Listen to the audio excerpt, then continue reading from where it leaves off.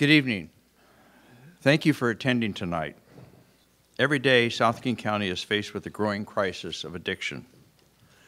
Locked doors, gated communities, city limits, county boundaries, nothing stops addiction. It doesn't care whether you support Hillary Clinton, Bernie Sanders, or Donald Trump. Addiction affects every family.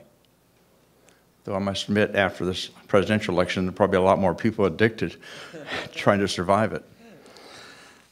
Tonight, we're having a growing conversation about addiction and recovery.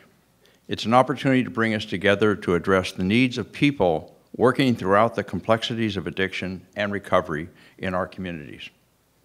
This is a challenge that touches everyone. I believe we all know someone or have friends, colleagues, and family that are dealing with a loved one challenged by addiction and recovery. And due to a stigma of the challenge, I believe that statistics show that what we are seeing is only the tip of the iceberg. Public Broadcasting's Frontline recently broadcast a documentary showing the challenges and opportunities in our area. If you haven't seen this compelling documentary or the recent one on ABC's 2020, I urge you to do so and share with your friends. Our region has been mobilized by the recent appointment of the King County Heroin and Opioid Addiction Task Force. 4 key members of this task force are members of our panel tonight. I also want to thank Thomas Jefferson High School for hosting and recognize their principal, Adrienne Cheshon, and her staff for her help with this town hall. I believe there are a number of public officials here tonight. I'd like to ask all of them to please stand and be recognized for their public service.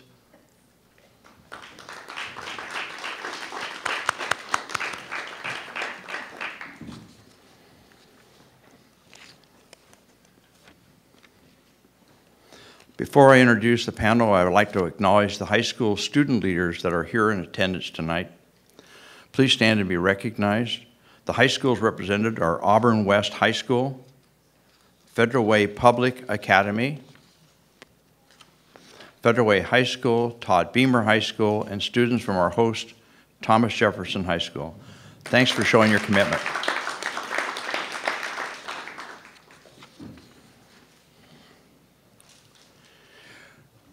When you are an addict, it is easy to get lost. It's hard to find your way.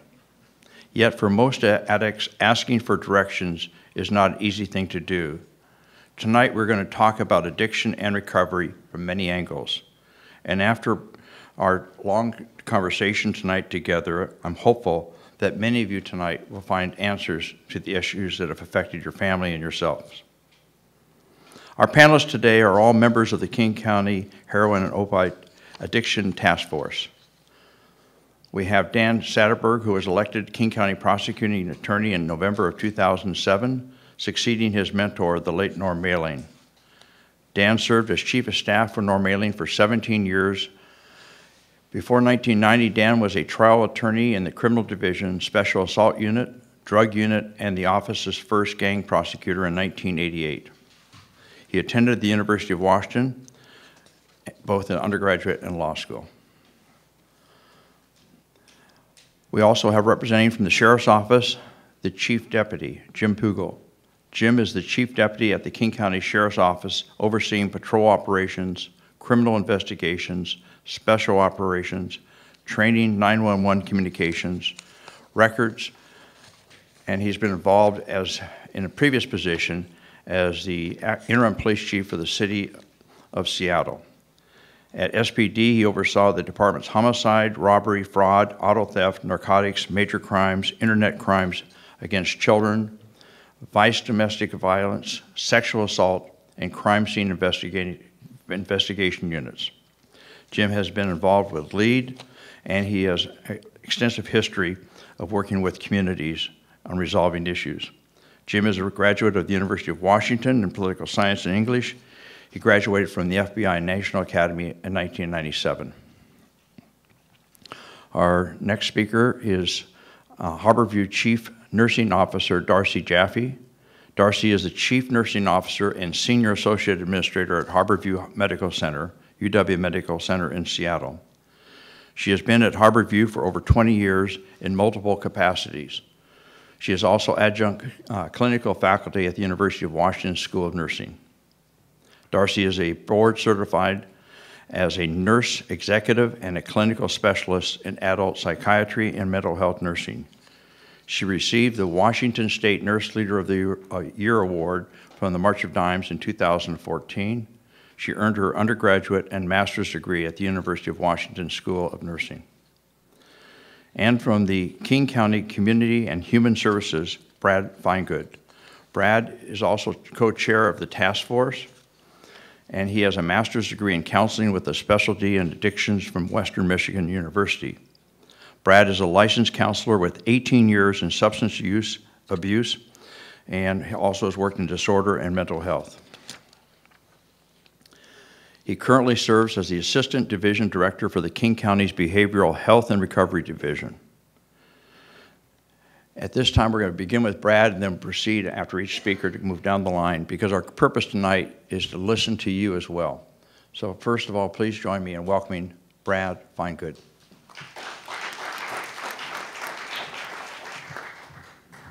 Hi, everybody. My name is Brad Feingood, and as Councilmember von Reichbauer said, I'm the Assistant Division Director of Behavioral Health and Recovery. I'm the Behavioral Health Administrator for the county. So what that means in my current position is I'm responsible for the administration of mental health and substance use disorder services countywide for Medicaid and low-income populations. Additionally, I'm honored to be one of the co-chairs of the Heroin and Prescription Opiate Task Force that was convened by Executive Dow Constantine, Seattle Mayor Ed Murray, and Mayor Laws and Mayor Backus of the City of Renton and the City of Auburn. We can go to the next slide. So this is a little bit about the task force.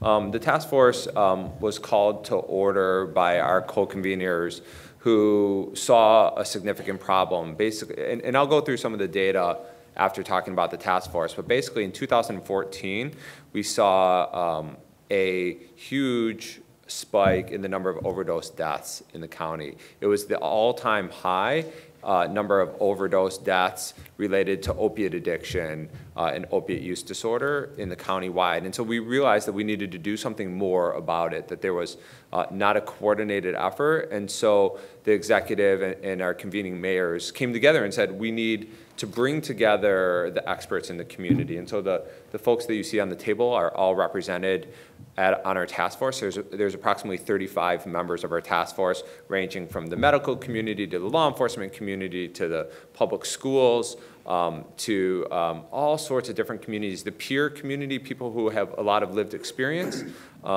at the task force. So a little bit about the task force. The task force members are charged with developing recommendations to the task force sponsors to rapidly address the epidemics of heroin and prescription opiate overdose in King County. So the recommendations will identify steps to both prevent opiate addiction and improve the outcomes for people who are addicted. So our goal is really to stop people from inappropriately coming in contact and using opiates, and also to do a better job of working with people, treating people, and providing services for those who are impacted and who are the most vulnerable. One of the things that we know is that people who sometimes have resources can access treatment easier than those who don't have resources. We know that we have this growing population of homeless and people who are experiencing homelessness in our community, and those people often have problems accessing services. The task force was focusing on recommended areas of prevention, expanded treatment, and user health services, including opiate overdose prevention. We know we have tools. It's just about being able to use the tools that we have at our disposal more effectively. So we're trying to use evidence-based and evidence-informed tools that'll have the greatest impact on the problem. So our task, it's really a short-lived task force.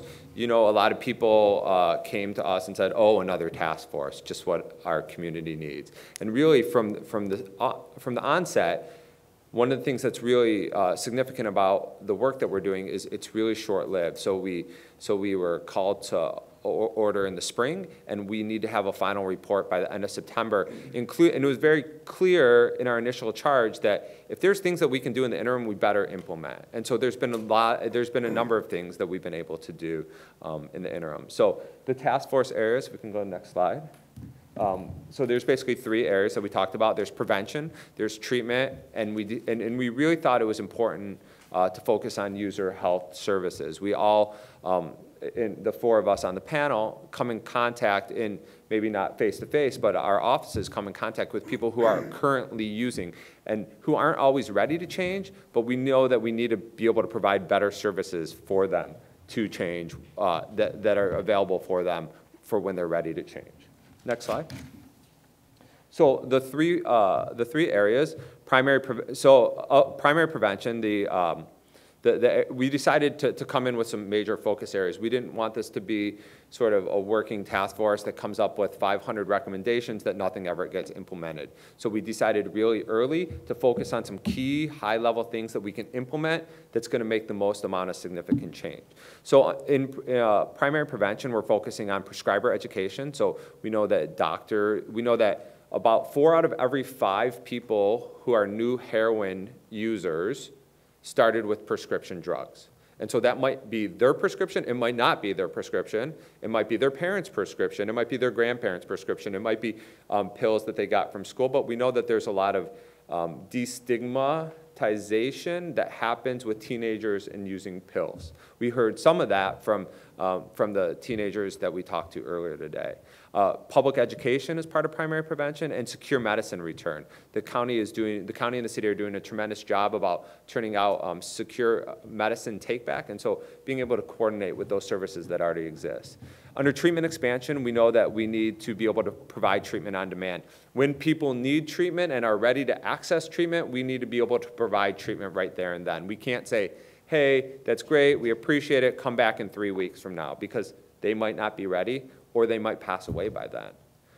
And innovative medication-assisted treatment prescribing practices, and that's really getting into the weeds of what we're doing. Under user health services, we're focused on 2 areas.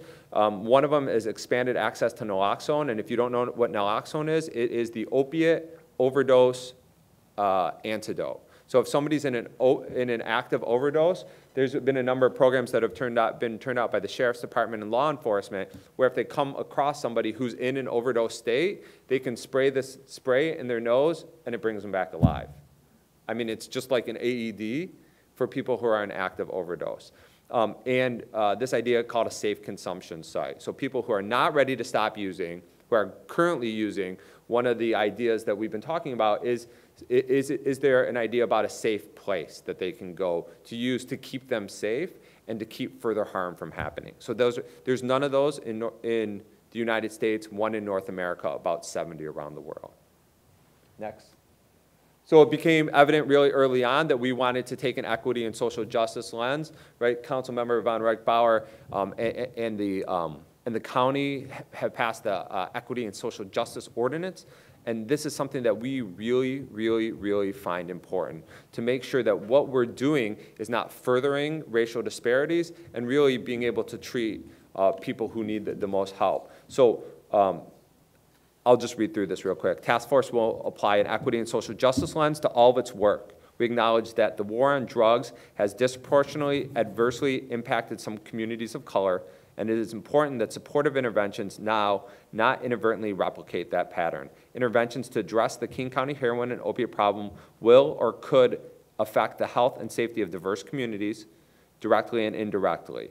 Measures recommended by the task force to enhance the health and well-being of heroin and opiate users or to prevent heroin and opiate addiction must be intentionally planned to ensure that they serve marginalized individuals and communities.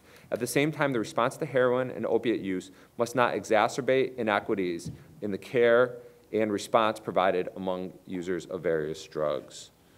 All recommendations of the task force will be reviewed using a racial impact statement framework. The task force will not seek to advance recommendations that can be expected to widen racial or ethnic disparities in health, healthcare, or other services. Whenever possible, these concerns should lead to broadening the recommendations of the task force rather than leaving behind interventions that are predicted to enhance the health and well-being of heroin and opiate users. One of the things that we talked about earlier with the high schoolers that were involved is that we're starting to look about substance use disorders as a public health issue, not a law enforcement issue. My colleagues here will tell you, I would think, because I've talked to them many times, that we've tried for years and years and years to incarcerate the problem away, and it hasn't worked.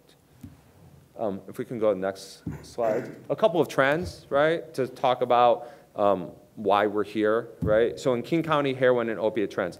40% of drugs confiscated in King County tested positive for heroin in 2015.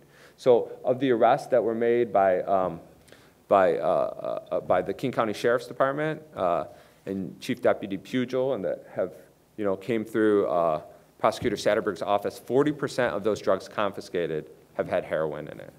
And that's up from 7% in 2008. So what you can see is that sharp increase. Next slide. In our publicly funded treatment system, which I'm responsible for, and our office is responsible for, heroin treatment admits have doubled since 2010. So since 2010, what you'll see in this chart is that heroin treatment admits have doubled, and at the same time, prescription drug treatment admits have shrunk. So we know that some of the things that we put in place to keep prescription from getting out in the community has worked, but what's happened is people have turned to heroin because it's more expensive and harder to get prescriptions, but that's where people start. Next slide. Since 2006, at our publicly funded needle exchange, the total number of needles that have been exchanged have tripled. So we're approaching 7 million needles that have been exchanged every single year. Couple other slides. The number of young adults seeking detox for opiates has quadrupled since 2006. So from 2006 to 2014, the people who are trying to get into detox for opiates have tripled. Next, real quick. So, and here's the one that really brought everything to light for us, right? Heroin overdose deaths. In 2009, there were 49 heroin overdose deaths. 5 years later, in 2014, that number more than tripled to 156 people had overdose deaths in the county involving heroin. So, when we talk about answers, one of the things we talked about was treatment on demand. We know that medication-assisted treatment, so Suboxone, methadone, cuts the risk in half of people to overdose.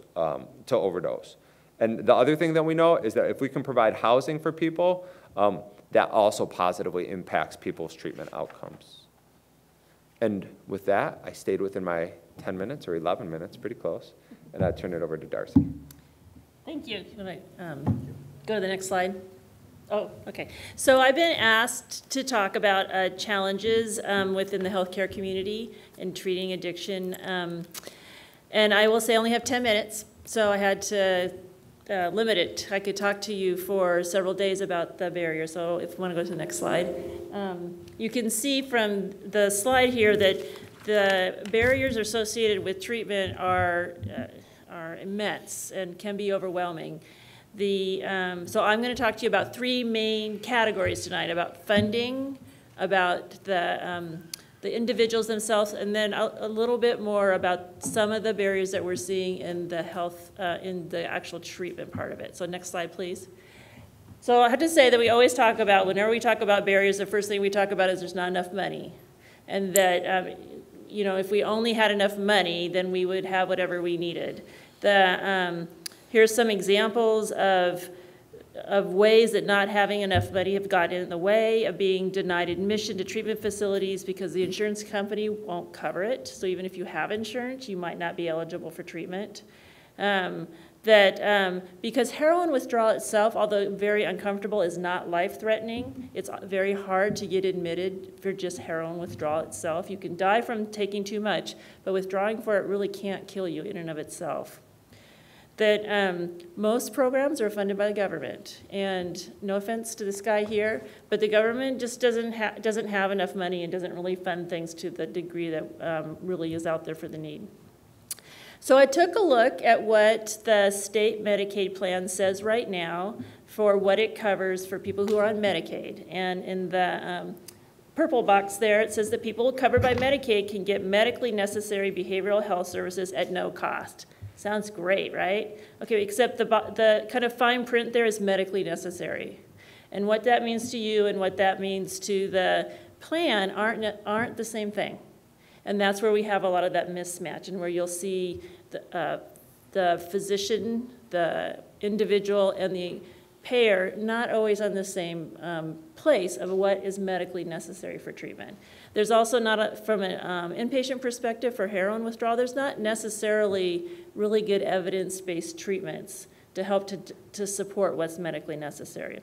And then I thought, you know what? I'm a state employee. I should have really good insurance, right? I should be able to get anything I want if I was having a problem with opiate addiction. So I went on to my plan. Just looked yesterday, it says, if you're admitted to the hospital from an emergency room, the copay will be waived. That's great. But you remember, they're not going to admit you because heroin withdrawal is not a life-threatening condition. But inpatient chemical dependency treatment is subject to clinical review. So even with really, and I have the best state insurance there is, just to let you know that, even with that, the likelihood that I'm going to be able to get admitted from an emergency department into chemical dependency treatment is not very high. So there's barriers right there from the very beginning. And, and we also know that people with a lot of money don't necessarily get into treatment. We hear about it all the time. Next slide, please. So speaking of people who need treatment, there are a lot of, even if you have all the money in the world, even if you're Prince, even if you're Kurt Cobain, opiate addiction is more about just the money. There's stigma. We've talked about that a little bit already. It's, it's just, even though the idea of taking opiates is a little less stigmatizing maybe than it was, it's becoming a little bit of the new normal, it's still a stigma. And it's still, we're trying to make it a disease, but it's still it's failing in a lot of people's eyes. And when we talked with the high schoolers, if you're a kid and you talk to someone about the fact that you're using drugs, you are at risk of suspension, of getting into trouble, of having some things that in anybody's perspective isn't something that you necessarily want to take the chance on. The other thing about, in particular, opiate and heroin addiction is that it causes depression and changes in your brain. And so that even in people that are depressed don't always see that they need treatment and the treatment that they need. They're not willing to accept the help. And the brain changes are real with opiate addiction. If we don't take that into consideration, if the person that is addicted doesn't realize the changes that are happening on a neurochemical basis are causing them not to be able to accept treatment, then it gets in the way. And then even with the best of all that, people in general just aren't always very good about taking care of themselves or accepting treatment. Chronic diseases in general aren't very well taken care of. People, diabetes, heart conditions, high cholesterol, people aren't necessarily doing what they're supposed to do. So there's just that sort of human condition, and all that can get in the way. So let's say you got all the money in the world and you're right there ready for treatment. So then what's the next barrier? Next slide. So I want to talk about some of the history about why pain meds are so easily prescribed. And Brad's right, we're getting a little bit of a handle on it, at least locally, but nationally we're not really.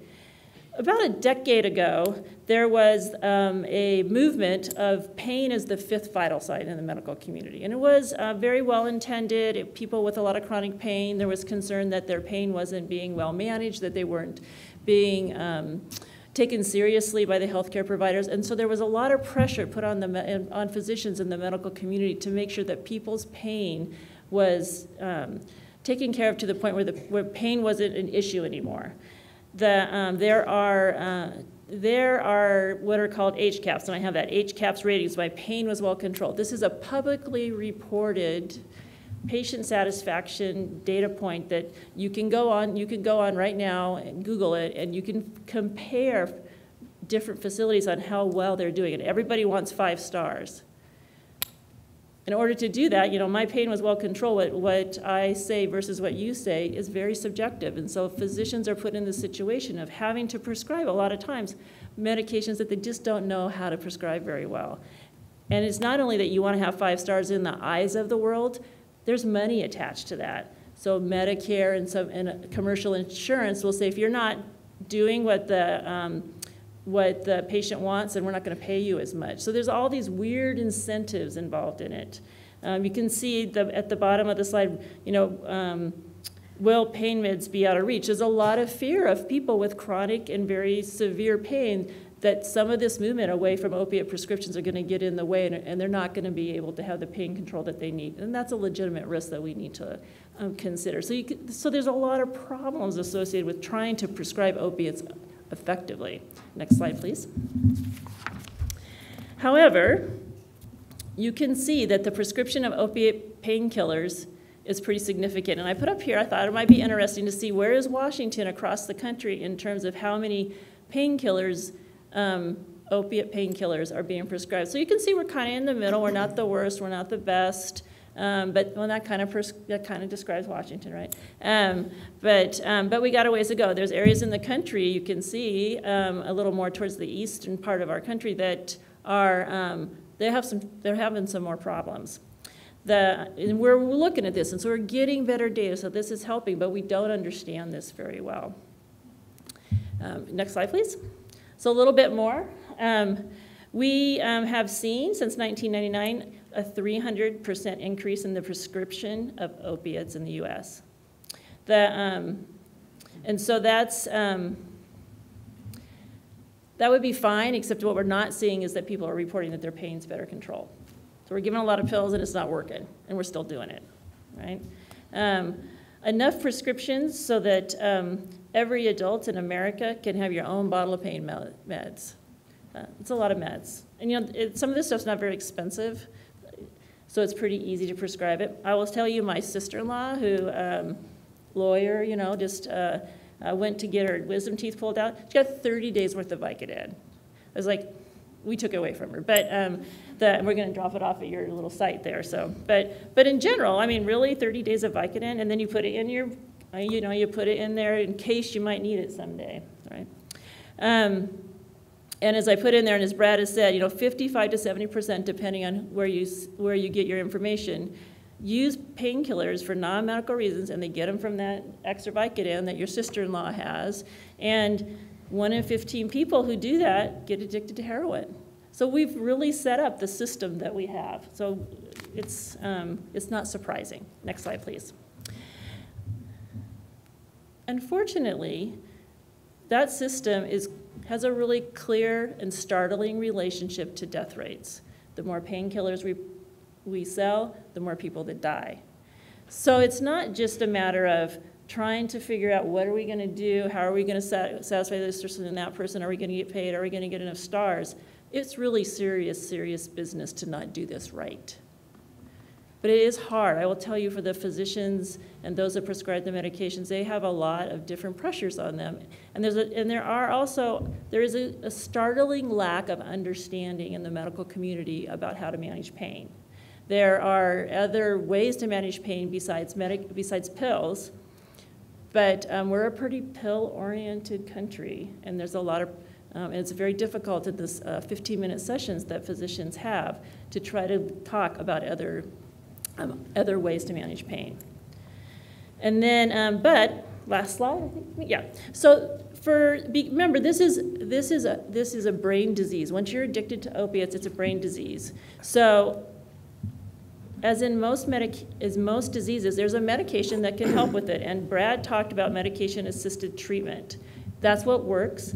We don't really, it's not very well understood in the medical community yet, but it's starting to get better understood, but there's a lot of rules and regulations for this too. It's not easy for doctors to do this, even if they want to.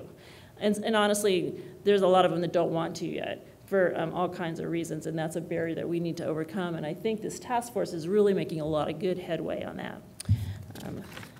With that, those are my 10 minutes of barriers. So thank you, and I'm going to pass it on to Jim. Hello. Oh, clap. No, you. Councilmember von Reichbauer, thank you very much for creating this panel tonight and for inviting all the people in here. Thank you all for being here on such a beautiful night. We know the sun only comes out in the Northwest about 10 times a year, and the fact that you're here instead of doing something else is very impressive. Most of all, I'd like to thank the students who showed up tonight. We here the panel and Councilmember von Reichbauer had the chance to talk with you, and the sense of situational awareness that you all have, the sense of reality, the sense of hope gave me and the other panel members a lot of hope in our future. I commend you for what you've done so far, how articulate you are, and all these kids are just amazing. So we are very lucky to have you here tonight and have you in our society. I've been in law enforcement since 1983. I was with the Seattle Police Department for 31 years, and I've been with the King County Sheriff's Office for the last 2 years. And for the first 25 years of my career, either as a police officer, an undercover officer, a sergeant, a lieutenant, or captain, one of our missions. We always said that we were there to serve and protect, but we really were at war with certain parts of the community. And we weren't there alone. There were judges and jailers and some prosecutors and elected officials who were told us to go to war, but we were actually going to our communities and taking people who we thought were bad criminals, but as you've just heard, they were actually ill. I'm not talking about the for-profit drug dealer, the huge importer who's not using, who's not addicted at all, who's just profiting off of others' illnesses. But I'm talking about the low-level, nonviolent drug user, drug seller, sex worker out on the street. And we were putting them in prison and really not putting a lot of the big kingpins in prison because they were so insulated. About 5 years ago, through many different motivations, the prosecutor's office, the Seattle Police Department, the King County Sheriff's Office, Defenders Association, a very eclectic group of civil society people, government people, business people all got together in King County and looked at the horrific toll that we had taken on not just on the local community of King County, but what the war on drugs, the war on our communities had done nationwide. We had incarcerated huge amounts of people. Tonight with the students, they talked about the downstream effects. If something happens to them in high school, it will impact negatively where they get into college or who they can be employed by, which I applaud you guys for having that thought now at this age. Most people don't get that until they're in their 20s. But we, government, gave these people a big burden to carry by convicting them of predominantly people who were ill, who were addicted.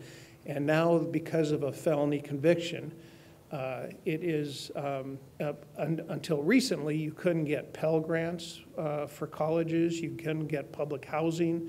It was very difficult to get certain licenses or to get into certain professions because of this one mark on your record from years ago. We were continuing to punish people. So that really brought a revelation to me. I believe right now we're in a very promising era of policing when it comes to mental illness and when it comes to drug use and drug addiction. This group that I mentioned earlier that we all got together created what's called the Law Enforcement Assisted Diversion. And we looked at the people that we were constantly arresting and prosecuting and jailing and then putting on supervised release, and then who were going back into the same lifestyle. And we were doing the same thing over and over again. And if you do the same thing over and over again and expect a different outcome, that's called insanity. But that's what we were doing, is we were engaged in the same pattern of behavior, expecting a different outcome. So what LEAD does is, at point of arrest, when the person comes into contact with the police officer, whether they're using, whether they're addicted, whether they're just in possession, or even if they're selling and they're not an exploitative seller or someone who exploits other and they're not selling for profit, they're just selling to pay their rent, put gas in the car, or quite often so that they can get enough money to buy their drugs. So we will take this cohort of people, and if they're amenable to treatment, or to counseling and coming up with a case management plan, we will immediately turn them over, not to the jailer, but we will call a group that's been contracted, REACH, out of Evergreen Treatment Service Providers in King County, and that police officer will connect them immediately with that case manager. The case manager will meet with them for 15, 30, 45 minutes and do an initial assessment. And if they agree to come in within the next 30 days and engage in developing a comprehensive work plan to address their homelessness, to address their joblessness, their hygiene needs, their education needs, their addiction needs. If they are willing to do that, then the prosecutor has agreed not to charge them for that one crime. It doesn't mean that it's a get out of jail card free or free card. It doesn't mean that if they're involved in another criminal enterprise or another crime later on that they won't get charged. It doesn't mean that at all. It just shows that government, the prosecutors, the police, the medical community have all come to our senses and are approaching it in a much more promising way. So that's a positive thing that we can thank our elected folks and the appointed leaders of the county and the cities to finally saying, okay, let's do something different and help our communities. Another thing that's very promising is, as Brad mentioned, the use of naloxone, which is the opioid antidote. And it doesn't necessarily save a life per se, but it reverses the overdose. Previously, mostly only advanced medics could carry that out in the field. Recently, though, the public health people and the folks who ran the jail started issuing it, at least in the Mailing Regional Justice Center, to anyone who had been engaged in opioid use or was likely to engage in it once they get out of jail. So those folks were actually being trained, hey, don't use, but if you're going to, or if you have a friend, a family member, or someone else, make sure you have this with you. As Brad said, it's nasal injected. It takes anywhere from 20 to 40 seconds to reverse. And you can reverse that instant case. We've now issued it to a select group of Seattle police officers in downtown Seattle, where a disproportionate amount of overdose on the street occurs, and also to the King County Sheriff's Office that polices the Sound Transit and Metro bus systems, as well as White Center and Burien and the unincorporated little pockets that surround us right here. So those are two promising aspects where policing is finally saying, we don't know really what's going on. We aren't going to tell you anything, or from now on, we're going to work with our community and with the medical community and the legal community to figure out better ways to not punish people for being ill, to try to help them to move on, and to just make our communities safer and healthier. And that's what the original roles of police officers were supposed to do, make the community healthier and safer. So I've used my 10 minutes. Thank you again for being here, and now Dan Satterberg. Thank you, Jim. And that is, of course, the ultimate goal of any strategy, is to make the community safer and healthier, and to help prevent addiction before it begins, and starting with the education of our kids. This is not my first drug epidemic. I started in 1985 as a prosecutor, and back then was when crack cocaine was all the rage, and it hit the streets, and our legislature did what every legislature in the country did, which was to jack up sentences and to give primary responsibility for this drug epidemic to the criminal justice system.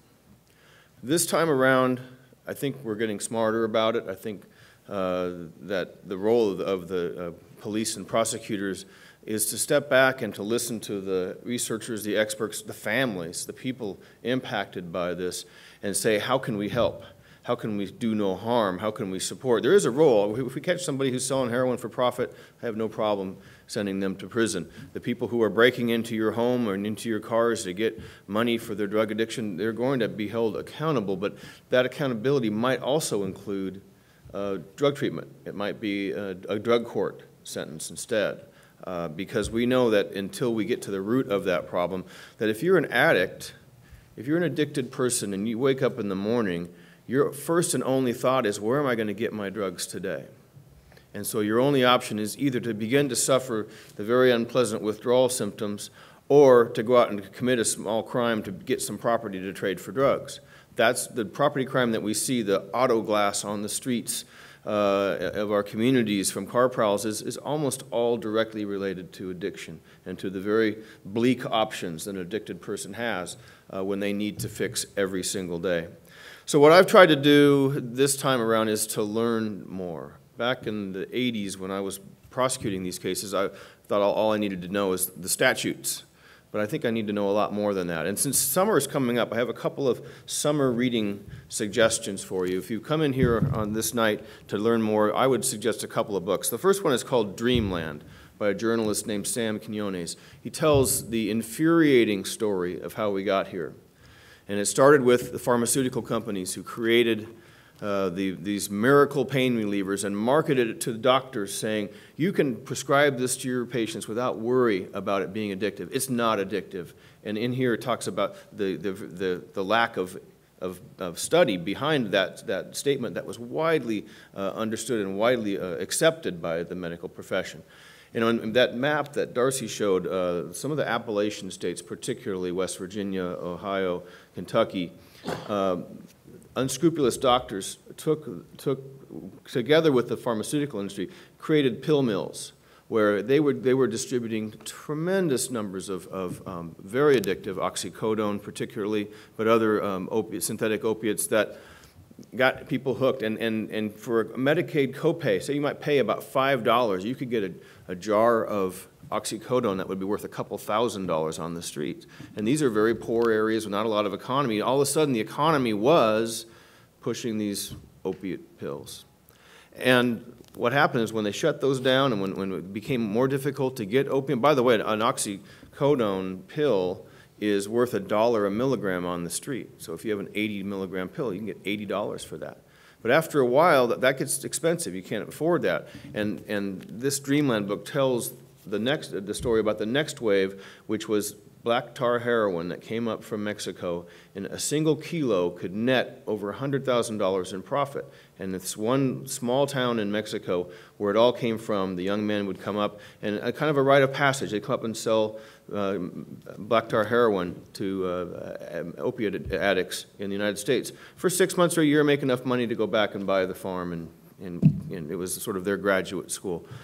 It's something we all need to understand how this happened. This is a man-made epidemic, and we have to understand how it was made in order to figure out how to unmake it. And a lot of the responsibility does fall on the medical community, on the pharmaceutical community. The other book that I've read that I would recommend to you is called The Unbroken Brain by Maya Zalotvitz. And in this, and there's lots of books about the physiological part of addiction, because it's not just about that drugs are out there. Drugs are not like mosquitoes that land on you and bite you and then you're addicted. People have to be susceptible to becoming an addict. Not everybody who does heroin or does an oxycodone becomes an addict, but her analysis of all the studies that have been done shows that about half of the reason that people become addicted is because they have a genetic predisposition. There's something in their brain, they've inherited some susceptibility to becoming addicted. The other half of the people who don't have that genetic predisposition have some sort of emotional, environmental, untreated trauma in their life that they find an opiate takes care of. All of a sudden they feel normal. They feel healthy when they start taking the opiate, because until then they felt so awful. And so there's we don't understand much about the brain. I think we understand more about outer space than we do about the space between our ears.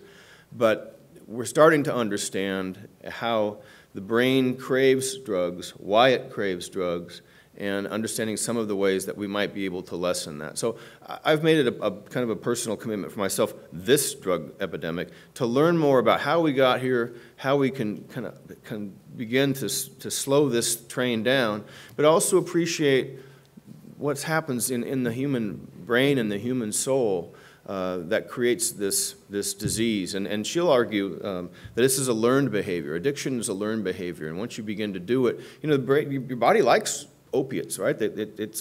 Naturally, there's receptors up in the brain, and once they get it, they like it, and they're telling your body, we want to continue to do this because it gives us that thing that we want, until all of a sudden it no longer provides the euphoria and instead starts to make you sick. And then you really have to have it, or otherwise life gets very uncomfortable. So I would recommend that as a community that we learn more about addiction, more about treatment. You know, there's our historical approach to treatment has been the 12-step program and abstinence, and that is a program that works for millions of people and has for a long, long time. But the other side of that is some of the exciting things that are happening in the medication-assisted treatment with Suboxone, which actually blocks those opiate receptors in the brain. So if you wake up in the morning and you're an addict, maybe you have a choice other than going out and committing a crime to get a fix, if you could get the Suboxone, which will actually take care of that craving for that day. And you won't need to fix. In fact, if you used heroin on Suboxone, you wouldn't feel any effect at all because your opiate receptors are already occupied by the Suboxone, which does not cause a euphoria and allows people to kind of get their life back together. So I think there are some promising things if we stand down a little bit on the law enforcement side, let the medical professionals and the treatment professionals kind of help us figure out how we can be helpful and not do more harm to this problem. So we know now that putting people in prison who are addicted to drugs is not an effective solution. It doesn't make us safer. It just costs us a lot of money, and as soon as they get out of prison or jail, if they haven't had drugs and they want to use them right away, if they relapse, that's when we see our fatalities, because they can't take that same amount of drugs that they used to before they stopped taking drugs. So we're learning a lot about what our proper role is. But I think the main thing is there's no magic pill. I mean, not going to get a pill to solve the problems that was caused by the pill. If you've ever had an addict in your family, you know that they test your patience, and they test your willingness to help them. Addicts cheat and steal and lie, and they do it first to the people around them. And then often the people that you see in the tents and the homeless and are out in the streets, and they come from families. They had a place that they belonged to, that they tested their patients, and they were kicked out. You know, so much of what has to happen whether you're doing the 12-step program or the medication-assisted treatment, the assistance has to be, there has to be people. There have to be people there who care enough to establish a relationship with the addicted person, to make them feel like they're worth helping, to make them see that there is hope. And that's really, really hard work. And most of us are not capable of doing it, but if we understand that that's what it needs to be done, and we can urge the expenditure of our resources to increase that capacity, then, well, we've learned something from the last go-around in the 1980s.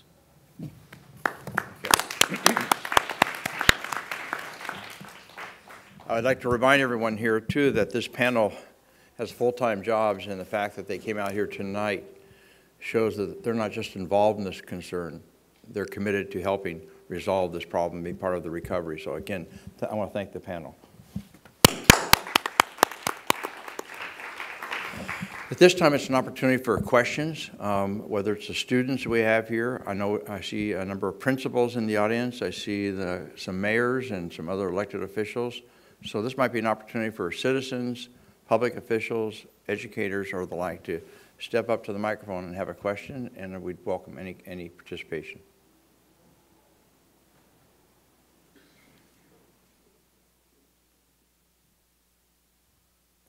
For the record, could you just identify yourself and your community? Thank you. Please identify yourself. Oh, my name is Nancy McElhenney. I'm from Federal Way, Washington. And the Seattle Times article on June 5th had an editorial about this particular subject.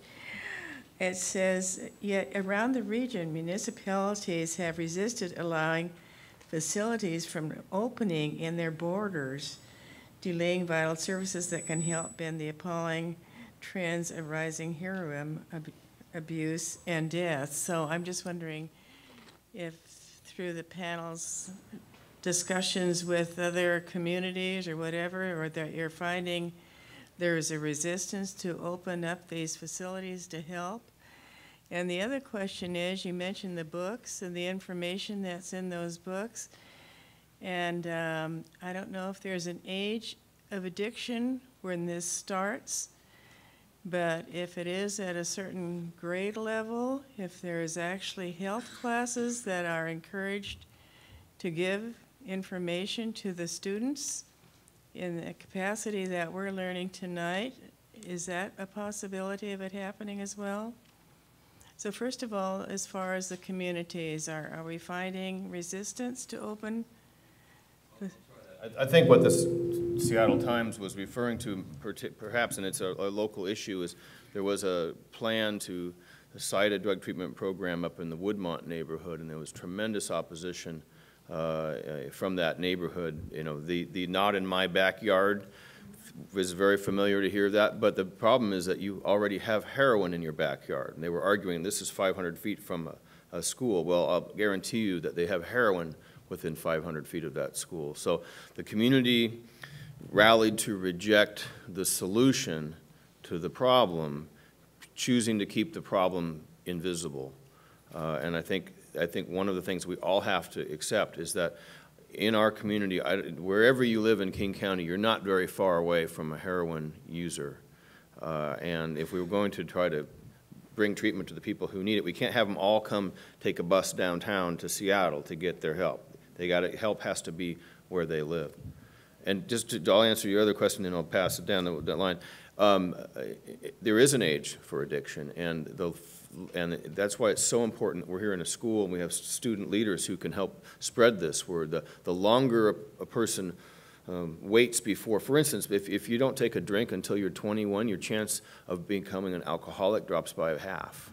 So the longer you can wait to abstain from these things, the better your chance of not being addicted. And conversely, the earlier you start to use any sort of mind-altering drugs, the more likely it is, by a great margin, that you will have an issue with it later. So are schools addressing the issue then, as far as you know, or are they? Well, everything I know I learned this evening when I was having dinner with these students, and it sounds like, and I know we ask our schools to do an awful lot, but it sounds like this is a part of the curriculum that could be beefed up. Okay, all right, thank you. You know, the PBS Forefront documentary that Councilmember von Reichbauer talked about did a really good job of documenting the story of the city of Bremerton, which had a huge heroin problem. And so a treatment, they asked for treatment. And so they were attempting to opening up a treatment facility, and they were basically roadblocked and roadblocked and roadblocked. And so the story documents the problem. And because they weren't able to bring treatment to that community, the number of dirty needles that were found on the street, how the opiate overdose resulting in death just increased exponentially. So what Prosecutor Satterberg talked about is really, really important to understand, which is that the problem already exists. But if you're afraid to bring treatment to the problem, to the people experiencing the issues, then the treatment's just going to get worse, right? And so, you know, he talked about what happened in Woodmont. And it was really sad, you know, one of the, you know, so I personally, and I will tell anybody that I know today, because I'm not ashamed to share it, I am the survivor of a younger brother who died of a drug overdose, right? And so one of the stories, or one of the pictures that stands out most to me about the Woodmont experience was a picture of 3 kids in a doorway holding a sign that says, yeah, kids before addicts, right? And to me, that was one of the most amazing telltale signs ever, because everybody who is experiencing addiction was a kid, you know. And if we don't give them help as a kid, then they're going to suffer, you know. And as somebody who, and one of the things that Prosecutor Satterberg said that I'll disagree with a little bit, which is that people who are experiencing addiction will lie, cheat, and steal. My brother, who died of a drug overdose, I mean, I'm sure he did do a little bit of lying, cheating, and stealing, but we never knew. So maybe that's the lying. That's the lie, right? You know? He never stole from me, and I'm sure he probably cheated in a game of cards or something like that. But he was a good kid. He was a college graduate, held a good job, you know, functioned well. I saw him every single day, and I worked in this field. We got a phone call on New Year's Day that he had died of a drug overdose, right? And so if we can, you know, reduce stigma and bring help to people who need help, then we'll start to succeed in this battle.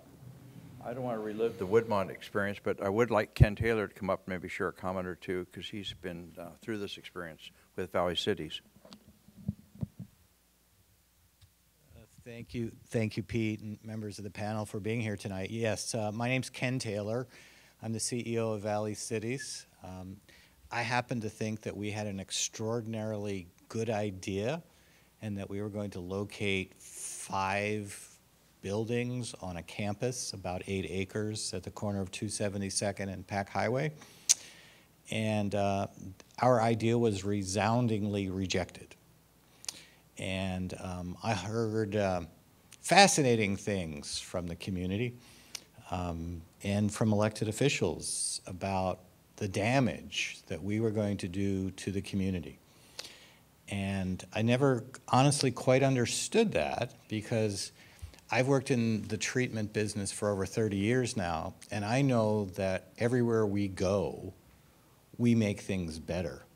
And yet I also know that had Valley Cities not bought 2 former treatment properties, those properties would have been converted to some other use, and the chances of siting 100 beds in King County, Washington are almost nil, almost impossible to find sites, to find neighborhoods, to find cities that will say, yes, we'll take you and your kind. And I want to echo Brad's sentiment, because my son, one of my dear children, is a graduate of a drug treatment court in Olympia. And while he was in drug treatment court, he completed his bachelor's degree. And he went on to work for the state of Washington as a policy analyst. So the people we're talking about are us, absolutely are us. These are not some grotesque character that you see on TV. These are us, and the problem is here. So we can deny that the problem is here, but by doing so, people are dying. I mean, it really is life and death. Yeah.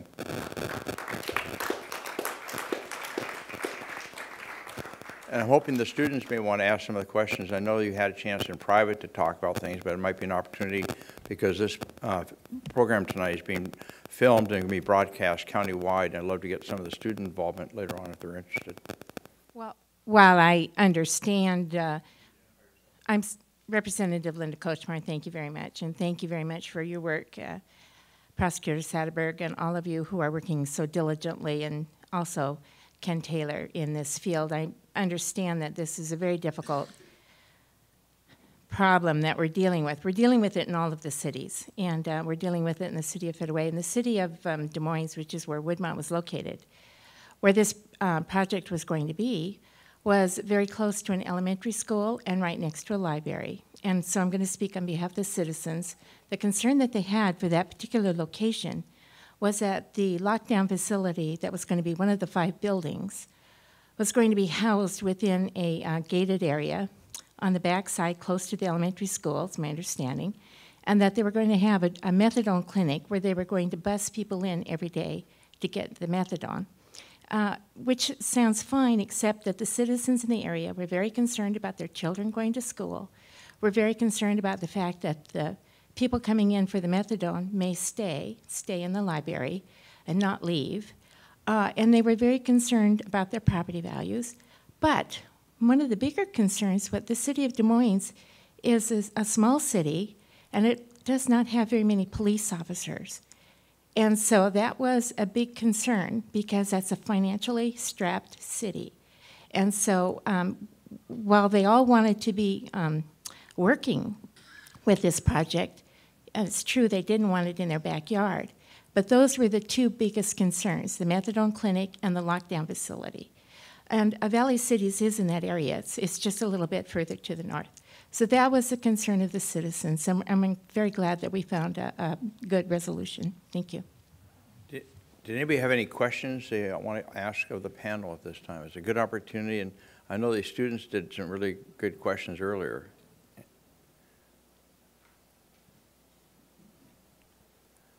We might get you an extra grade. Or an extra cookie. There's extra food out there.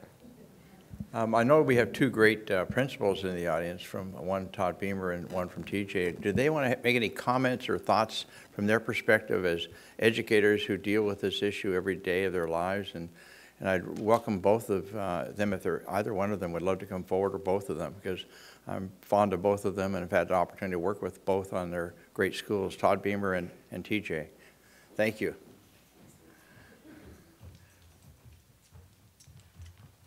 Hi, I'm Adrienne Chacon, principal here at TJ.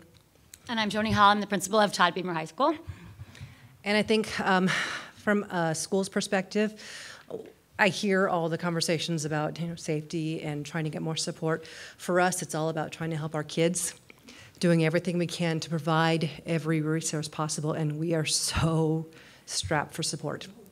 And we're constantly trying to look out and see how we can help our kids with the whole child needs. Education becomes second. If a kid can't sit in class and hear you or know that you care about them, you can't teach them. And it's for us, we're constantly looking for ways to support our kids in some other way, and we want to embrace communities, people locally, not having to send our kids all the way to the nearby cities. It would be wonderful to have something in all of our local surrounding areas to provide it for our kids. I'll second Adrienne on that. And I will say, too, that this is something that doesn't know any boundaries. It's not the horrible bad kid that's dressed in black chains and mean and nasty. It's everybody's child. And our kids are up against a lot these days in what they experience and what they have to say no to. And when kids do have issues and problems, getting them help is difficult. And punishment doesn't work. When you punish a child and ask them to walk away from school and stay out of school, they get behind in school and they walk back into the same situation with the same issues and the same pressures without any kind of resources that help them have a different answer. And so I think that's where we need to spend our dollars and our time and our energy, is how do we help kids to be able to say no? And when they do choose the wrong pathway, how, instead of punishing them and try to fix it with punishment, how do we give them the help and the backing to be able to walk in and have a different answer? Because it's always going to be there. And the question and the invitation is always going to be there for everybody. And how do we do that from our kids who are little, tiny, all the way up? And recognizing that the kids are getting this not just from one place. They're getting it from all places. Sometimes at home, in their community, in their school, in the greater community, in the world at large. Turn on the TV. It's a tough world for teenagers these days. And so, again, increasing the resources that our kids have available and increasing the things that we have out there for kids to do that are good choices. Because when they walk out the door at 2:05 in the afternoon, what is there out there for every kid, especially the kids that don't have access to soccer club and a parent that can drive them somewhere, or the money to play lacrosse, or those kinds of things. What's out there for our kids to go and do that's good and correct, and what are we offering them, especially in our community and close by them, that they have access to, that are good choices? And because they have to do something. And the hours from 2 o'clock to 5 and 6 and 7 o'clock at night are long. And so that's what I'm looking for, and that's what I want to offer our kids, is a different choice. Most of them will make that different choice if we give it to them. Thank you both. We have a question? Yeah, so just a couple of comments about that. We heard earlier from the high school students about how important that connection is, and that connection with really, positive, pro-social people, and how a lot of people don't have that. We know, and as Dan talked about, trauma and the impact of trauma, societal trauma, racial and ethnic trauma that people have experienced, and how that sort of perpetuates a cycle and leads them down a bad path. A number of years ago, every school had prevention and intervention specialists in the school, and those were defunded when budget cuts hit. Our mental illness and drug dependency sales tax has put that back into 26 schools across the county. And with the Best Starts for Kids levy that was just passed, we plan on trying to provide as much support as we can within the school. We understand that's an issue. Yeah, and so one promising practice that I want to bring up real quick that we've been working on is recovery high schools. And so we've been able to start 2 recovery high schools in the county, one through the Interagency Academy in Seattle Public Schools on Queen Anne, and one down south here in Kent, and Kent Phoenix Academy. And Kent Phoenix Academy takes students from all over the South End. And those are for kids who want to get better and who want help and who are involved in treatment. And it's a really promising practice. The interagency school just celebrated, I think, their 20th or 25th youth that they have involved. And so it's really evolving really fast, trying to provide safe areas for kids to learn and trying to provide those supports, because you're right, I mean, those supports are really what the youth need. I was going to, at this time, ask one of our school superintendent, Claire Wilson, I'm on the school board. I just have a question. We've had a lot of focus on our high school youth, and I noticed on the slides, young adults were identified age 25 and above. So I'd like to find out a little bit more about kind of what we're talking about age span and what we do need to think about and clearly think about prevention. We also are talking about young adults that are out of a system that perhaps a public school, elementary or otherwise, is unable to support. So the other piece I'm interested in thinking about are how are we supporting our kind of the older youth that are out of that transition. Who would want to take that one? I would say that's a very big gap. And the vulnerability for our kids once they get out of, they make it out of high school and they're in the college sort of age, that really is, it is a time where there's a big risk. When we look at deaths of heroin overdoses, it is that young, early 20s are the group of kids that have the overdoses and die that you are surprised about.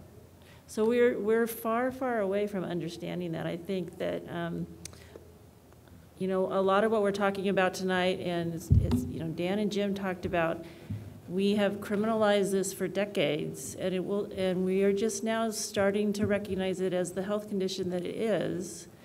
It will take a while to move in that direction. If Ken was opening up a hospital or just a health facility, there wouldn't be that kind of concern. But the concerns are there, and they're there for real reasons because of the way that we have approached it in the past. The best way that I see for us to go forward with our younger adults, and when we look at the teenage brain is 20, your teenage brain well into your 20s. This is the best way to do it, is to start now, to recognize that we have failed our kids that right now that are in their 20s. But we can do better for the future. Yes, ma'am, please come on forward. Can you identify yourself and any affiliation? I'm Peggy Beck. I'm just a resident here in Federal Way, and I have a question for Jim. I don't think I understood. Tell me, explain the difference between somebody selling for profit and not for profit. I work for the profit of paying my rent. Right. So I don't understand that statement. What we found, the people that we were arresting over and over and over in the downtown area of Seattle, and now that I'm with the county, it's the same demographic. There's a group of people who will possess to consume and who are not addicted. They can function, just like many people can function by consuming reasonable amounts of alcohol, and once they consume it, they don't engage in dangerous or harmful behavior, assaulting others, driving under the influence. So you have that group. You have groups who consume and who become addicted, and become addicted to the point where they are homeless, they're jobless, As we've talked about, their families have given up on them. They end up in homeless shelters or even worse, under Interstate 5 or Highway 18.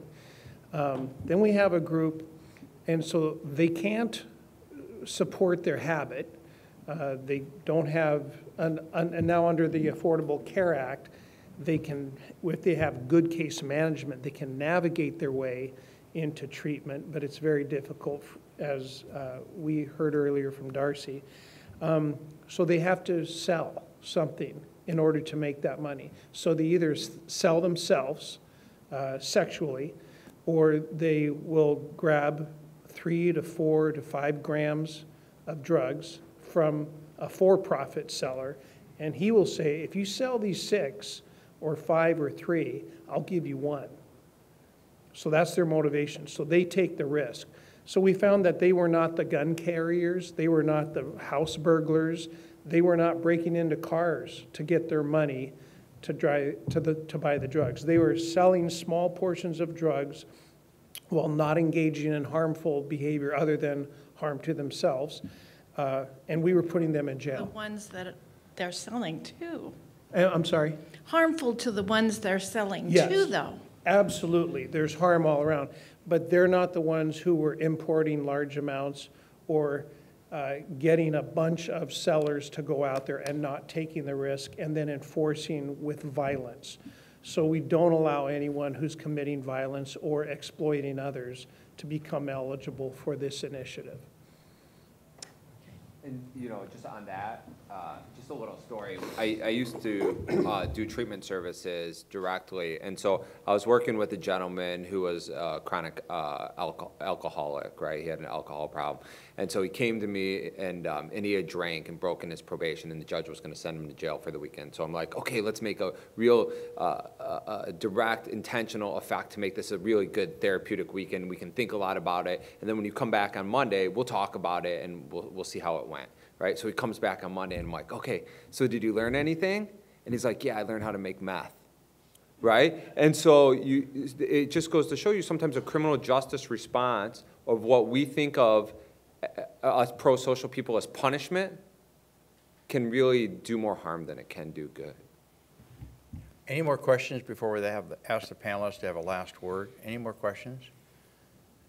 Again, I want to thank the students who met with us earlier, and again, I think you saw the best and brightest of 2 principals who are committed, not just involved in education, both in the classroom and outside the classroom, so I'm really pleased to see them here tonight. So maybe if each panelist can maybe share some last-minute thoughts after tonight's program, right? You know, I just thank you for having this. Thank you to Councilmember von Reichbauer and to panelists and everybody in the audience.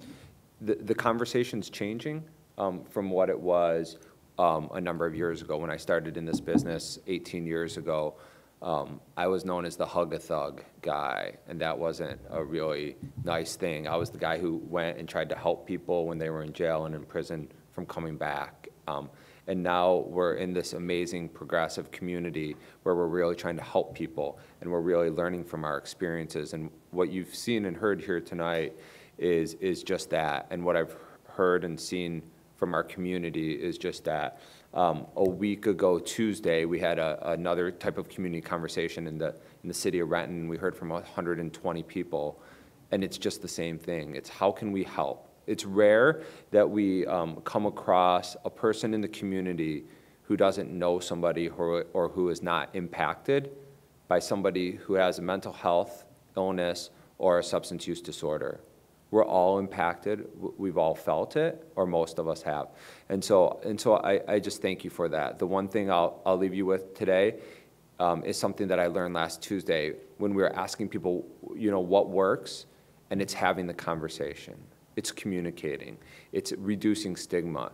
For me, it's letting you know that my brother died of a drug overdose, right? And that we're trying to help other people from experiencing it. We're trying to help the next generation of high schoolers from having to experience that. So thank you for coming out tonight. It was an honor and a pleasure, and thank you again. Thank you, and I also want to thank all of you for being here, and to thank the students. It was really a great opportunity. I have ninth grader myself, and I was thinking that, boy, you guys are very mature and well-spoken. I can't imagine my son doing the same thing. So, so thank you. But I will also say that having a son makes me, you know, in this age group, very happy to know what we're doing and very optimistic about the future. I also have been having this conversation my entire career and talking, and it is very encouraging that people are listening and listening in all kinds of different ways. I'm excited for my partners here in the criminal justice system to really be very authentic and sincere and understanding, and I'm really impressed with Dan's library collection, and shows to me his true commitment and the commitment that we have in our community. And we live in a great place, and it's a great time, and I know that we're going to make a real difference. Thank you. Thank you all for being here again tonight. I learned something anytime I get to participate in an event like this. I promise you, all good cops will always take care of the violent people, and the prosecutors will prosecute them. Those who abuse, those who exploit, those who murder, rape, who are committing the Violence Act. I promise you we'll take care of those. But Dan and I have talked, I've talked with all of his prosecutors. There's a lot more that we can do in prevention. And if we just put a little bit more money into prenatal care, postnatal care, making sure children read at grade level by the 3rd grade, do the nurse family partnership program with those families that need it, we would reduce addiction. Oh, and give parenting classes, teach people how to parent. We would really reduce the trauma that leads to many of these addictions to all drugs. And remember, alcohol is the most abused drug. So, and support your teachers. They're dealing with so many other issues, as the principal mentioned, other than just teaching kids how to read, write, and do math. So if you have access to elected officials, are one, make sure to think, what can we do to prevent this end of the line tragic unneeded deaths or years of addiction or recovery? So thank you. I just want to say that I had a wonderful time discussing this issue with the students, and they get it. I think they understand it more than we give them credit for, and more than we probably do as well. One young man from the Federal Way Public Academy, is that what it's called? His father assigned him a book report on heroin. Go learn all you can about this thing. Get the facts. And that's, education is power. And we all need to do that and understand that those little white pills that the doctor prescribed, just because the doctor prescribed them doesn't mean that they're safe. It doesn't mean that they're good. And so many kids start with taking the pills in their parents' medicine cabinet. So maybe tonight you should go home and see what's in your medicine cabinet and figure out how to get rid of it if you don't really need it, because that will find its way somewhere that will cause harm. And the other young woman from Todd Beamer says, don't overthink it. And I think there's some wisdom to that too. These are our kids, this is our community, these are our fellow citizens, and it's a test of our humanity, but I think we're up to that. So thank you very much for having us tonight. This young lady got a full ride scholarship to Gonzaga, right? Wow.